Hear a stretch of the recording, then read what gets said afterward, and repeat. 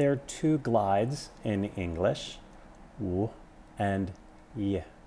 And these consonants are kind of special.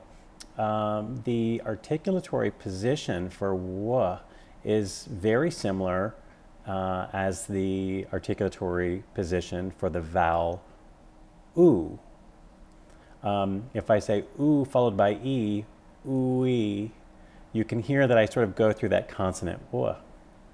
Likewise, the consonant y is similar in its articulation to the vowel e. For this reason, the glides are sometimes called semi-vowels. They have a vowel-like quality. And so you can imagine that the degree of closure for these consonants is going to be minimal because they're going to be sort of like the vowels. The nature of a vowel is that in spoken languages is that the oral tract is relatively open. Consonants are constrictions, but glides have a minimal closure. You can probably also guess if there's minimal closure, what will the amount of pressure be? It will also be nominal.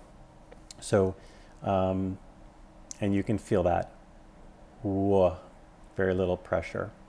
The release, gradual. If I hold them, they will start to sound vowel-like. Woo, starts to sound like ooh. If I hold y, ye,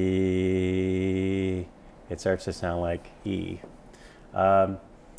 The timing of the pressure release, the release accompanies the closure. And what do you think? Do you think it's turbulent or laminar? Ye, woo. It's going to be laminar, not very turbulent sounds. Hope that helps.